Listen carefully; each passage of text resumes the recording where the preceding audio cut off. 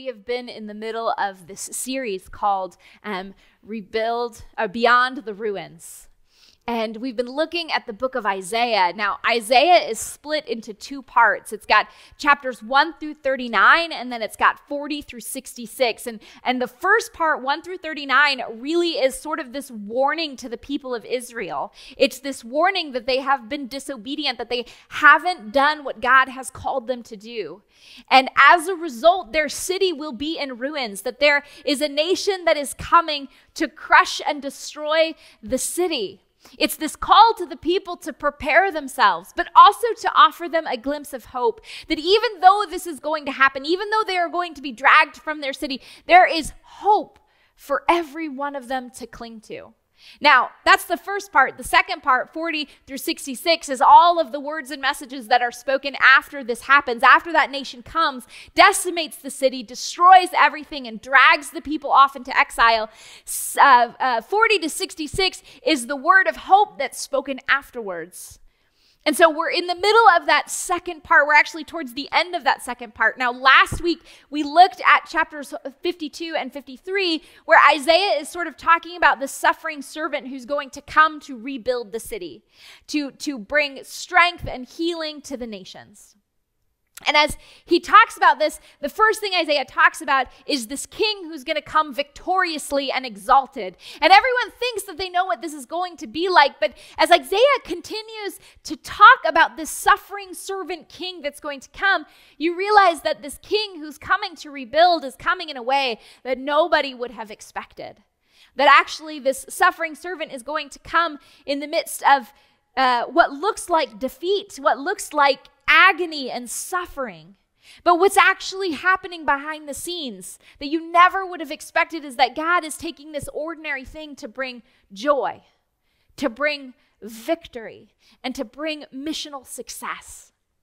And we now look back at that scripture and we see that prophecy is fulfilled in Jesus, that Jesus is the one who was the suffering servant. Who, when Jesus died on the cross, it looked like everything was sliding into darkness, but what God knew was it was actually a landslide victory, because 3 days later, Jesus would come back, that Jesus would be resurrected from the dead, which means that any ruins or defeat or death that you and I experience will end in resurrection. That it is not defeat forever, but victory ultimately. And so what a great message. Now, as we're going to talk about what we're going to talk about today, as I was preparing to talk about these next chapters in chapter 58 and then 65, one of the things that I kept thinking was the story of this memory that I have of my two little girls when they were young. Now, they're about 3 years apart. And I remember when my youngest was brought home from the hospital, my oldest was delighted in her. She thought she was the cutest thing. She was so excited about her being her sister, and she was protective and loving, and it was just so fun to watch them interact together. But then the youngest started to move and have opinions and want things. And the oldest quickly realized that she was not allowed to just take things from the younger one. That if the younger one had a toy, she couldn't just go up to her and be like, that's mine, I'm going to take it. She wasn't allowed to do that. And so what I watched happen, what I watched progress over the next little bit, over the next coming months and a year, was sort of this wheel, these wheels beginning to turn in the mind of my oldest. She knew that she couldn't just take the thing that she wanted. She couldn't just do whatever she wanted. So she had to come up with a better way to get the things she wanted. And so when my youngest would be playing with a toy that my oldest wanted, the oldest would find another toy that actually she cared nothing about. But she would take that other toy and she'd begin to dance with it and play with it and make all sorts of sounds and noise. It was normally sparkly and glittery and lit up or something like that. And she'd be like, oh, this is so fun. I'm having such a good time. And then she would look over at her sister, who was paying attention to what was happening, and she'd go, oh, Sissy, this is a really fun toy. Do you want to play with it? And little sister would immediately drop the thing that she was playing with, take the thing that older sister had, and older sister would go run and get the thing that she really wanted. And it was fascinating to watch this whole thing play out because I would just look at it go on and I'd be like, well played, well played. But my oldest daughter learned the art of manipulation at a very, very young age. She knew how to do what she needed to do in order to get the thing that she wanted. Now, as we grow older, all of us, to some degree, to varying degrees, learn this art of manipulation. We know what we want, and we have to try to figure out how can we manipulate the circumstances in order to get what it is that we want. Now, some of us do this better than others, or more deviously than others, but I would say all of us at some point in our lives come to this place where we figure out how to play this game. But we don't just play this game with other people. We play this game with God also. Like, I don't know how many of you have had an experience where you were in the middle of like a really big bind. Like something didn't go, you're in the middle of a wreckage or a ruined relationship or a big hot mess, or you find yourself down at the police station or a ticket with the police officer or whatever the thing is. Like you're in trouble in some way and you really need God to do you a solid. And so you do this sort of quick prayer up to God and you say, God, if you would get me out of this, if you would just get me out of this, then I'll go to church for the rest of my life. If you would just like manipulate, if you would just change this circumstance so that this bad thing doesn't happen to me, then I will start praying. Like, God, if I start tithing, I really want you to bring a good relationship into my life. God, listen, if I start going to church, I really want you to fix this job situation. We make all of these deals with God thinking that if we just play the right religious practice button, that maybe God will follow through and do the things that we really, really, really want him to do. We use all of these religious practices as like bargaining chips in order to manipulate God so he might do what it is we want him to do. Now, at the end of the book of Isaiah, like this is exactly what the Israelites are doing. They know that the reason they're in exile, the reason their city is in ruins, the reason their lives are kind of destroyed is because they were disobedient to God. And so they start doing things to make it look like they were coming back to God. They start engaging in some different religious practices, prayer and scripture reading and fasting. And so they start doing these things hoping that God will just like make this all go away, that God will just fix it and fix it now. And God sees right through that. And so he sends his prophets to like call them out on this action. And so in chapter 58, verse 2, this is what the call out looks like. The prophet says, for day after day, they, the Israelites, seek me, God, out. They seem eager to know my ways. Now, when we read that first little part, you have to understand that like there's like loaded sarcasm in this. God's like saying, for day after day, they seek me, the creator of the universe, God Most High, who orchestrates all things. They seek me out, and they seem eager to know my ways. But here's where it turns. As if they were a nation that does what is right. As if they had not forsaken the commandments of its God. Right? Like here's that thing. God's like, listen, you're like praying and you're doing the things that delight me, but you're not a righteous nation. You're not doing the things that I have commanded to do. They think that they can pressure God to comply with their human wishes, but God like refuses to be used by them. And the people, as a result, the Israelite people are offended that their religious practices aren't working, right? So then it continues. This is what he says. Why have we fasted? This is Israel talking to God. Why is it that we fasted, they say? And you, God, you've not seen it. Why have we humbled ourselves and you haven't noticed? See, the people are expecting that God is immediately going to turn on a dime. That God is immediately going to change what is happening because they've fasted and they've done a few of the things. Didn't God see me, they ask? He must really not be God because he's not working the way that I thought that he would work. And then it continues.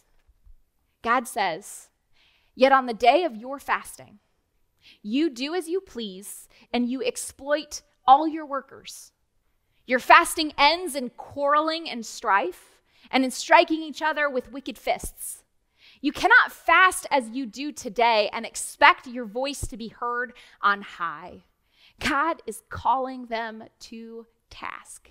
He's like, listen, it doesn't work this way where like you do this, so I'm forced to do this. It's not some sort of voodoo ritual practice where if you do it, then God has to do this other thing. This isn't some sort of manipulation to get God to do the thing that you want him to do. See, God desires for us to actually fully and wholeheartedly submit to him, to have just practices as a part of our life, to act with justice and compassion. And what God is saying to them is, he's like, listen, you're like a little child who just hit their sibling and then said, I'm sorry, just so you can get ice cream. But you're really not sorry. You don't really care. You're not really repentant. God can see through all of that. They're just empty actions with no real repentance. And so God continues, he said, is not the kind of fasting that I have chosen to loose the chains of injustice and to untie the cord of the yoke, to set the oppressed free and to break every yoke? Is it not to share your food with the hungry and to provide poor wandering with shelter? When you see the naked, to clothe them, and not to turn away from your own flesh and blood. God is saying, listen, the result of following God in obedience isn't that you get what you want, right? The result of following God in obedience isn't that you get what you want. The result of following God in obedience is that God gets what God wants. And what God wants is for there to be justice and compassion. What God wants is for the poor to be taken care of. What God wants is for the hungry to be fed. And so we walk in obedience so that God can get what God wants. We engage in practices like prayer and scripture reading and coming to church and tithing and fasting and all of the other things. We engage in those not so we can manipulate God and somehow we deserve what it is we want. It's so that God can get what God wants. Now, I know no matter how long you've been a Christian, like in following God, that can be a hard pill to swallow. It can be a hard pill to swallow because it requires you to actually trust that what God wants is something that is good for you. That what God wants is actually better than what you want for yourself. And that's really hard to trust. And if you find yourself in a unique situation thinking, okay, but you don't know the whole story. Like maybe God wants these other things, but I really know what's good for me. Like, you are not the only one to ever have wrestled with that trust that what God wants is better for you. In fact, that shows up at the very beginning of this whole story in Genesis chapter 2. Right? Like that's exactly how this whole thing got started.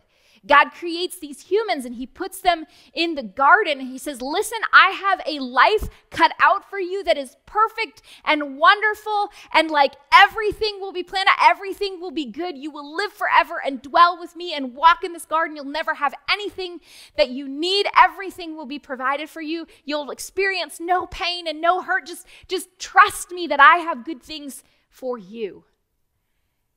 And then this lie enters into the world that maybe God doesn't, that maybe he can't be trusted, that maybe he's keeping all of the really good things for himself rather than giving it to the ones he loves. Maybe what you really need to do is reach out and take what you know is ultimately better for you. And that's exactly what the first humans did. They reached out and they didn't trust that God knew best. They thought they knew better. And so they reached out and took the fruit, took the thing that God had said, don't take. And sin and death entered the entire world. All of the brokenness that we experience is a result of this sort of tension. Do I trust God that he knows what is good for me? Or do I try to make what I think is best for me happen? This is the whole storyline. And we have to come to a place where we're willing to submit ourselves in obedience, to trust that God actually has good things. Not just to submit ourselves enough to manipulate God to give us what we want, but to submit ourselves to follow in obedience, to say, God, whatever you want, that's what I want too. See, that's what habits and practices are all about. Like habits and practices where we practice and pursue God. They're not about manipulating God so that somehow we can please him to make our lives more better or more like we want them. They're so that we can be a people, transformed into a people that reflect God, that look like God's kingdom values, so that the places that we live, work, and play can look more like God's kingdom, can look more like heaven on earth. Now, here at Clarksburg, we sort of define some of those values in 5 different ways. They're our rule of life. We talk about bless. We talk about, hey, listen, if we're going to journey together, one of the things we want everyone to be doing is we want you to bless 3 people a week. Obviously, you can bless more than that. That's fine. But we want people to bless people 3 times a week, one inside the church, one person outside the church, and the third person can be whoever you want. But we want you to bless somebody. And you don't bless them so that you can manipulate God to then bless you. You bless other people so that you can be transformed into a more generous person. Because we believe that the kingdom of God is a generous kingdom. And so when we become more generous, there's more of the kingdom that has come here to earth. The same thing with eating. We say, listen, we want you to practice eating with 3 other people per week, one inside the church, one outside the church, and then one whoever. And right now during COVID, it's hard to eat, but we're saying, listen, we just want you to connect with people. Connect with them, whether it's with a mask on or for a walk or over the phone. Connect with people. And we believe that when you eat with people, you connect with them, that you become a more hospitable person. And we believe that the kingdom of God is a place where everyone belongs, that there's huge buku buckets amount of hospitality. And so we want to practice that so we become more like God's kingdom. So the places that we live, work, and play in become more like what God wants, not so that we can be hosted in return. We say, listen, we want you to listen to the Spirit once a week. Now, you can do it more than once a week, but we want you to listen to the Spirit once a week. Take a chunk of time, pray, listen to the Spirit. Again, that's not so you can punch your time clock and say listen, I listen to you, now you listen to me, God. Do what I want. No, it's because we believe that if we are listening to the Spirit and we're practicing doing that, we become people who are more Spirit-led. And if we are more Spirit-led, then the kingdom of God comes even more to the places that we live, work, and play, because we believe that his kingdom is all led by the Spirit. We want to practice learning Christ, or looking at Scripture and reading, where is Christ in this? Where did Jesus show up in Genesis? Where did Jesus show up in Exodus? Where does he show up in the Gospels? We want to engage in the Scripture at least once a week, hopefully more, but at least once a week to learn about Christ. And it's not to put your dues in to say, well, your Scripture, your chapter and verse says this, so you have to do this. No. It's so that we can be transformed to be people that look more like Christ. And if we look more like Christ, then the places that we live, work, and play will look more like what God wants them to look like. Are you getting it? We say we want to be sent. We want to practice recording all of the ways that God has made the kingdom of earth come, or the kingdom of heaven come to earth. We want to record all those opportunities we've had. Because when we do, we start to recognize the way that God is missionally moving us into the mission field. That God is using us to bring the kingdom, to participate in the kingdom of God here on earth. It's not so we can say, listen, I did all of this for you, God, so now you have to do all of this for me. No, it's so that we can participate in the kingdom, and the places that we live, work, and play will become more kingdom-like. More like what God wants them to be like. These aren't just things, habits and spiritual practices aren't just things that we tick off a box to say, well, I've done it, so now, God, you have to. They're things so that we become more like God, so that God's kingdom can come to earth. And that's exactly what Isaiah says in verse 8. He says it this way. He says, then, if we do all these things, where we fasted, where we've given the shirt off of our back, and we fed the hungry, and we've given the poor a place to stay, then your light will break forth like the dawn. Your healing will quickly appear. Then your righteousness will go before you, and the glory of the Lord will be your rear guard. Then you will call, and the Lord will answer. You will cry for help, and he will say, here I am. If you do away with the yoke of oppression, with the pointing finger and malicious talk, if you spend yourselves in behalf of the hungry and satisfy the needs of the oppressed, then your light will rise in the darkness, and your night will become like the noonday.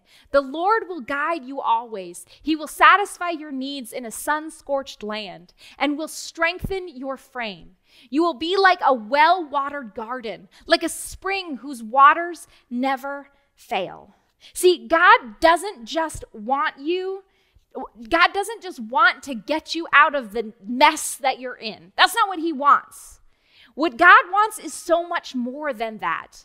What God wants is he wants to redo everything. What God wants is he wants to completely heal you. He wants to close the gap between you and him so that when you ask, he answers. He wants to be the one who guides and protects you every step of the way. He wants everything around you to be transformed and rebuilt. All of the dry, patchy, thirst, sun-scorched areas in your life, he wants to water them with streams of life. He wants to take every hurt and every pain and every place of shame, and he wants to shine his healing light into all of those things. Don't you get it? He doesn't want to just get you out of the mess you're in today. He wants to rebuild your entire life. He wants to rebuild every relationship you're a part of. He wants to rebuild every aspect of this country, of all nations, of the entire world. That's what he wants. That's so much more and so much better than just getting you out of the bind that you're in. He wants to rebuild everything. And in verse 12, this is how Isaiah says it.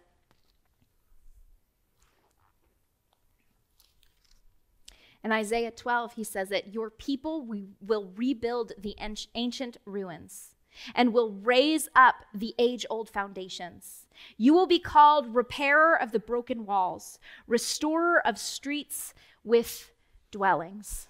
See, when God says, listen, I'm rebuilding Jerusalem, I'm rebuilding the old city, he is talking about Jerusalem. And in the 6th century, Jerusalem is rebuilt, right? God establishes a new kingdom to conquer Babylon, Persia, and he moves the people and moves the king so that the people can head back to Jerusalem and begin to rebuild the walls and rebuild the temple. That's what happens in Nehemiah and Ezra, in the books of Nehemiah and Ezra.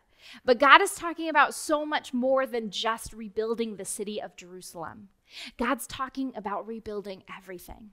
If you turn a little further in the book of Isaiah, if you get to chapter 65, Isaiah begins to talk about something even more that's going to happen. He begins to talk about a new heaven and a new earth that's going to be established.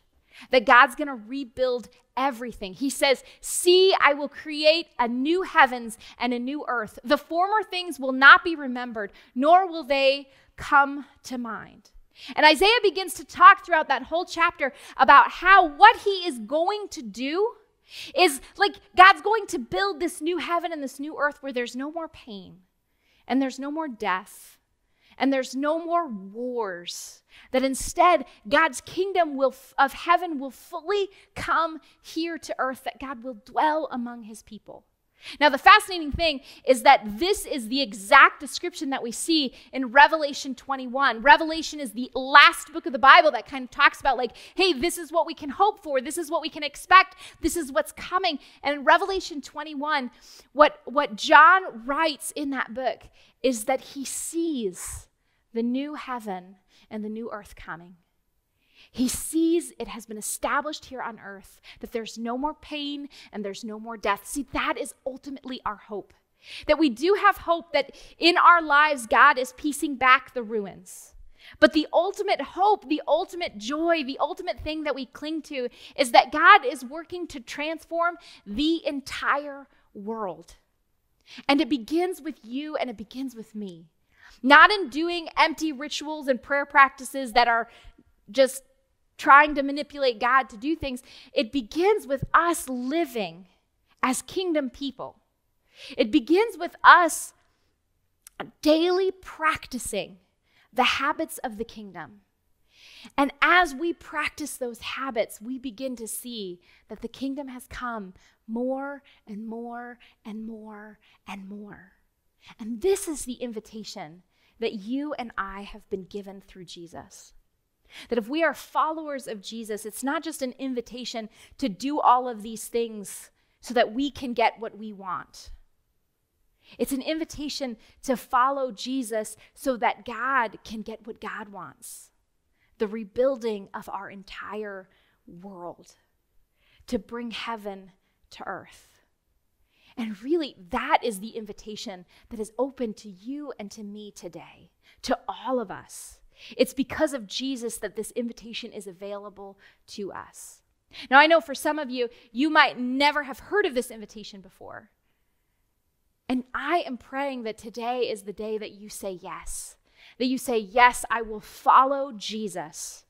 I will repent and I will follow Jesus, not so that I can get what I want, but so that God can get what he wants, which I know is ultimately beautiful for both you and I. Now, I know that others of us, we've made that commitment to follow Jesus long ago, but perhaps there are some ways in our lives that we've sort of slipped in to doing these things just so we can get what we want, rather than so that God can rebuild our whole lives. And so my invitation for you today is that you would have an opportunity to say yes to Jesus. To say, hey, listen, in my relationships, in my workplace, in my own life, in my prayer practice, all of these things, I see the ways that I've just wanted what I've wanted. But that today would be the day that you let those things go and you say, God, I'm going to follow you. I'm going to be obedient. I'm going to practice these things, not just for me, but ultimately for you so that the world can be transformed. And that's my prayer for you today. Let's pray together. Father God, I thank you so much for who you are. I thank you that you are a God who can see right through us, because if you couldn't, I know that I would be a person who would manipulate all the systems to get what I wanted. And I'm not the only one. But you are a God who sees through that and wants so much more than that. And so, Father God, I ask that we would be a people that cling to the hope that you are doing so much more in the midst of these ruins and of these rebels, that you are working to rebuild heaven and bring it to earth. And so, Father God, would you convict us of the places in our heart where we have just not trusted you? Of the places in our hearts where we've said, no, I know a better way. I know how this really should go. But Father, that we would humbly on our knees repent, and that you would be a God that speaks truth to us, that offers us forgiveness, and that ultimately rebuilds all of our lives. We pray this in your holy and precious name. Amen.